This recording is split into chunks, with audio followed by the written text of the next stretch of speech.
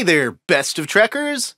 Star Trek has more than 40 seasons of television, and we're going to find the good, the bad, and the Barkley on this edition of... Yeah, it's the best five, worst five, no one has seen. Yeah, it's the best five, worst five Trek's ever seen.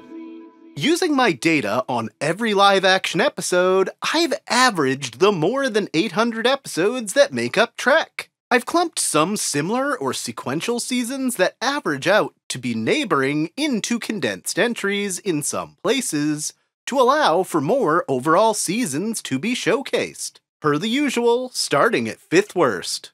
The Season 1 Curse. Interestingly, 4 of Trek's first seasons conglomerate here, almost as if it took time for casts to gel and the shows to find their particular footing. So this entry encompasses TOS, DS9, Voyager, and Enterprise. Honestly, the inaugural season of TOS is probably its best, by a very small margin, with episodes like Balance of Terror and fan favorite The City on the Edge of Forever. It unfortunately also contains episodes like The Alternative Factor and Miri, while DS9 is another case of having mostly decent episodes, like its intro Emissary, fan favorite Duet, and my personal season favorite that feels oddly poignant today, In the Hands of the Prophets. But it's nowhere near as good as the seasons that the show would have going forward. Move Along Home and The Passenger really hold this first season back. In Voyager's case, the season has pretty standard Trek fare,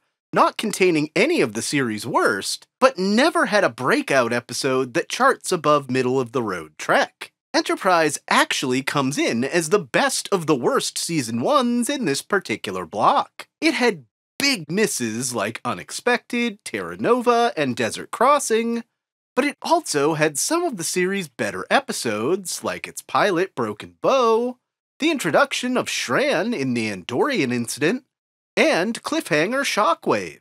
Though it was unfortunately the overall lackluster start to Season 1 that turned me off as a viewer prematurely when the show was in its first run, and I didn't see the complete set until more than a decade after it was cancelled. And by that point, the show got good, but really got shortchanged by stumbles like this first season early on.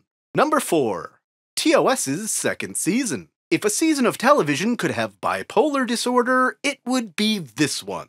It contains my personal favorite episode of TOS, The Trouble with Tribbles, and other top episodes of all time, like The Ultimate Computer, Journey to Babel, and The Doomsday Machine. Though, simultaneously, the season is packed with so much skippable Trek, like Cat's Paw, The Apple, and Omega Glory, and those are just the lowest of the low, with a whole bunch of episodes that are watchable, but just barely. The series almost ended here, and, maybe it should have. Number 3. TNG's second season. This season mimics a lot of what I just said about the previous entry. It's miles better than the series' first season, and actually has a pair of top 25 all-time episodes, in The Measure of a Man, and our first look at the Borg in Q Who. The elephant in the room that drags the season down is its infamous clip show finale during the late 80s writer's strike, in which Diana Muldaur is the only actor that feels like she showed up to act in her finale with the franchise. Beyond Trek's worst episode, it has 2 more at the bottom of the pile in Manhunt, and maybe the most racially insensitive moment in Trek in Up the Long Ladder. While I'm a big Pulaski fan and can see this as a stepping stone in the series to get to better Trek, TNG's second season mostly doesn't feel like what we got down the line. Number 2. TOS's third season. Take a show that had a relatively low budget for its time and cut it more than in half for a final season. While this describes 2 different seasons in Trek, to which Enterprise in its 4th outing said, "Hold my beer," and proved it had settled into its groove.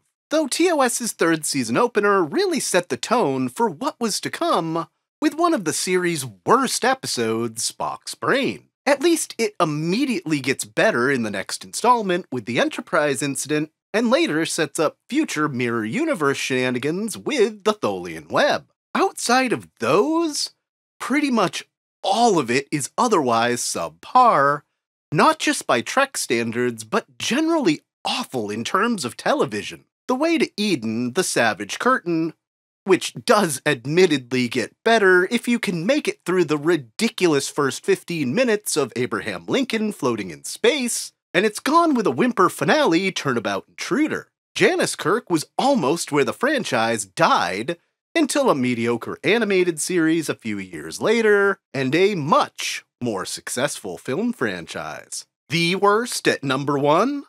TNG's first season. Clearly not learning any lessons from its predecessor 20 years before, the first season of TNG feels like a natural extension of TOF's Season 3, and that's not a good thing. Even straight up rewriting episodes we'd basically already seen in the previous series done better. When one of your more interesting episodes is this, we're in trouble. For anything people have to say about Discovery these days, they had a first season that actually worked on most levels, while this season of TNG is firing on precisely no cylinders. In fact, Naked Now is probably the season's worst episode, with Justice and Code of Honor not being much better. I mean, after this, I have no idea how the show even got a second season. TNG is the show I grew up on, but even in those early days, there's a disconnect between the first 2 seasons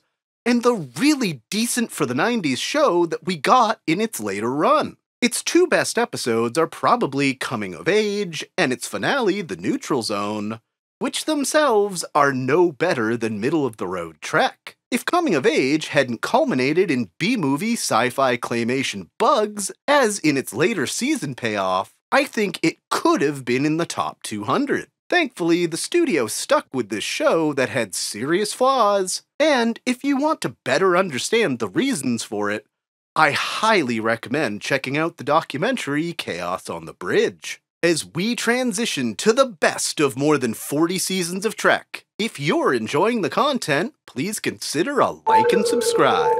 Number 5.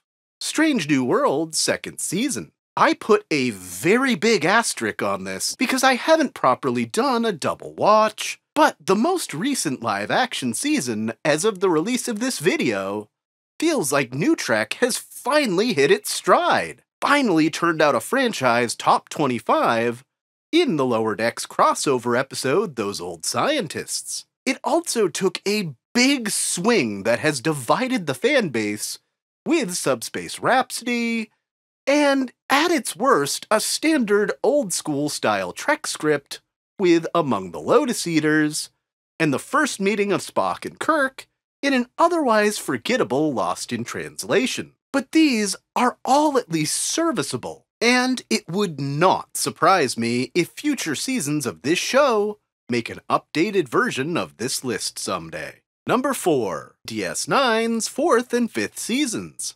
Worf seems to be the final piece of the puzzle that took DS9 from pretty good to its best, as the Federation find itself on the enemy side of its frenemy status with the Klingons, and the Dominion War comes into focus by the end of the 5th season. Some of the many top episodes in these seasons include The Visitor, Homefront/Paradise Lost, The Quickening, Empok Nor, and Call to Arms. 5th season's Let He Who Is Without Sin is probably the worst out of those 2 seasons, and over the years I think it may have become more poignant. They were able to do largely self-contained episodes while weaving multiple background threads that would all come together later in the series, and these are testaments to the producers and writers behind this show. And it was so consistent writing with these 2 seasons, they end up back-to-back in series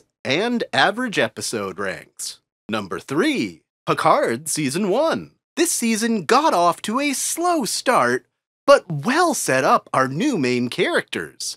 Well, this is one of those kind of surprising findings when you purely look at the show by the numbers, almost all the episodes in this season are all 8s or 9s out of 10. No top episodes, and only one weird stinker with Stardust City Rag. The finale lags a bit, but in particular, the culmination of every character's pain for the last decade or so can be traced back to Commodore O, and Santiago Cabrera doing the La Sirena Hollows is a great touch to this interesting first season that bucks the all-too-common trend of a poor first showing.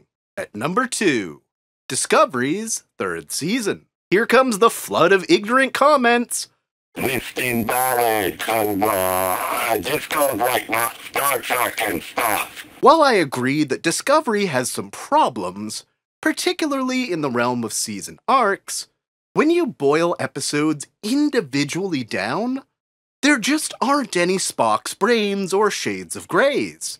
So when Discovery reset itself in the 32nd century, gets some decently convincing villains involved, and brings back the Guardian of Forever to set up maybe the franchise's best mirror universe-centered episodes, while simultaneously setting up the current filming Section 31 movie, you actually get a decent season of Trek. It's like Enterprise's third season where it finally tried something new and it paid off. The series' biggest flaw is its overall lack of consistency, with this being better than one would expect when you purely look at it by the numbers. But its subsequent Season 4 nearly made the bottom entries in this video. And the best season of Trek? DS9's 6th season.